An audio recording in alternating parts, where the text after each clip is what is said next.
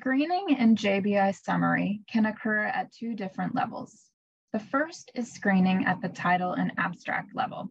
Title and abstract screening involves screening records that have been imported into Summary following your search based only on their title and the information presented within the abstract. What we are trying to do at title and abstract screening is determine whether the full text should be retrieved to screen at the full text level.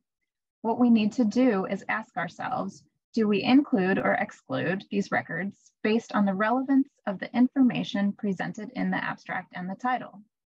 So in the example here, you can see I have imported 10 records into title and abstract screening, and they are classed as pending, as I have not yet screened them.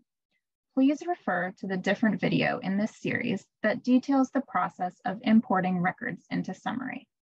I'm just going to click on the title and abstract box, which lists the imported records in alphabetical order by author. I'm going to include the first record, exclude the second, and include the third.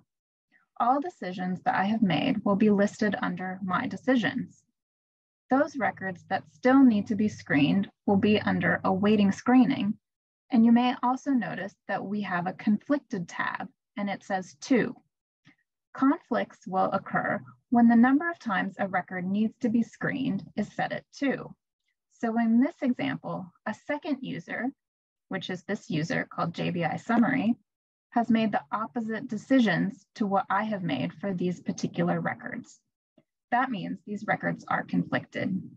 To resolve the conflict, the participant or participants allocated to manage conflicts can navigate to the conflicted tab and choose whether this record is going to be included or excluded at the title and abstract level. So for example, you can see that I have chosen to include this record and JBI Summary has chosen to exclude it. I can make the final decision to include or exclude again based on relevance of the information presented in the abstract and the title to our inclusion and exclusion criteria. In these examples, I'm going to click Include for both. The records will move out of conflicted and into resolved. The decisions will also be included under My Decisions. Now, if I were to jump back to our Screening Overview tab, you will notice that the number of records that are now available to screen at the full text level is 2. This is because we included these records at the title and abstract level. If you make a mistake at any time and want to change one of your decisions, you can do this by clicking My Decisions and selecting Revert My Decision to the corresponding record. The record will then be sent back to the Awaiting Screening section to be screened again. If you have been allocated to resolve conflicts, you can revert the decision made and it will move back to the Conflicted tab. Once a conflict has been resolved, however, the screeners who made the initial decisions that created the conflict cannot revert their decisions.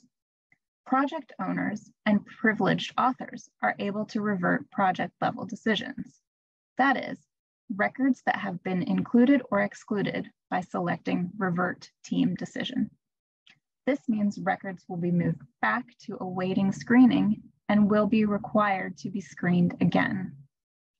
If you want to see the progress of title and abstract screening at any time, simply go back to the screening page, which will list how many records have been screened and how many still need to be screened. It also lists the number of conflicted records and how many conflicts have been resolved. You are able to see how many decisions you have made under My Decisions. You can also see the number of decisions other project members have made by hovering over the Participants menu at the bottom of the screen.